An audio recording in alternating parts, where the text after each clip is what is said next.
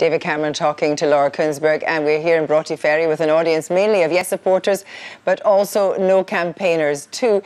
First of all, you heard David Cameron say there that this is his 11th foray into this debate in Scotland.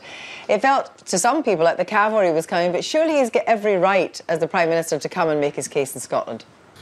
Yep. Yes, the yellow T-shirt, yes. Honestly, I think, first of all, those who are going to vote no, I think before you tick that box or cross that box, you need to think, why is this referendum starting in the first place? And a big part of that is, no one asked for this Conservative government. I mean, no one in Scotland voted for David Cameron, yet he is bringing in all these policies. You said earlier about the bedroom tax. I think that's a big part of it. That's why we were trying to break away.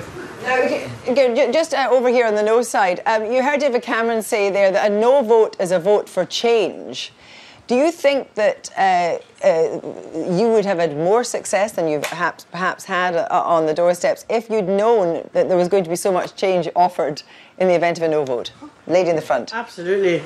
I believe the more powers, excellent. I've listened to the debate. I listened to the experts.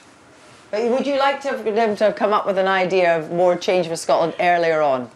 Yeah, I dare say it should have came sooner, but better late than never. OK, well, let's look now at the day's event with our political editor, Allegra Stratton.